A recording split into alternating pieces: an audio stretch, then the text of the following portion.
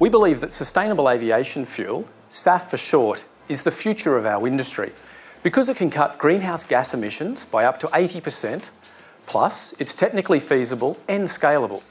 IATA is pleased to be a member and part of ISCC's technical committee, as we believe ISCC can play an important role in ensuring the sustainability and GHG reduction potential of SAF. ISCC is a well-known certification scheme.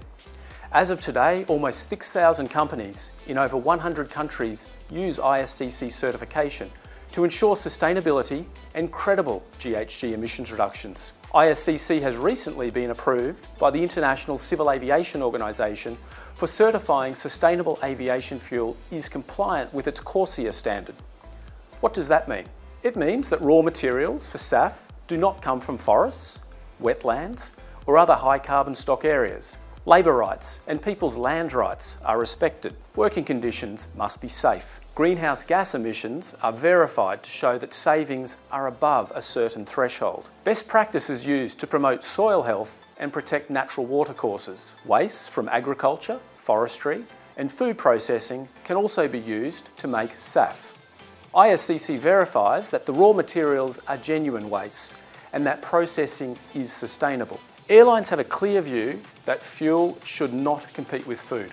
However, rotation crops, which means growing an oilseed, for instance, when the land would otherwise be fallow, can both provide a sustainable raw material and improve soil health. ISCC has developed a specific certification approach for ensuring that such raw material is produced without creating demand for more land.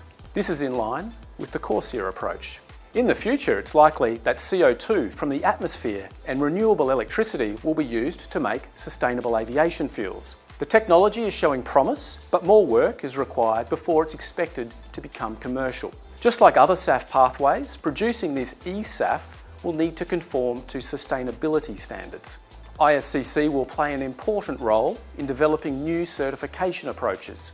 Production for SAF needs to increase by more than 3,000 times to go from current levels today of around 100 million litres to several billion litres by 2050. It is achievable, but it's a significant challenge. One of IATA's roles is to ensure that no airline is left behind. We also want to promote the highest levels of sustainability, which is why independent verification schemes like ISCC are vital. You can find more information on the ISCC and IATA websites.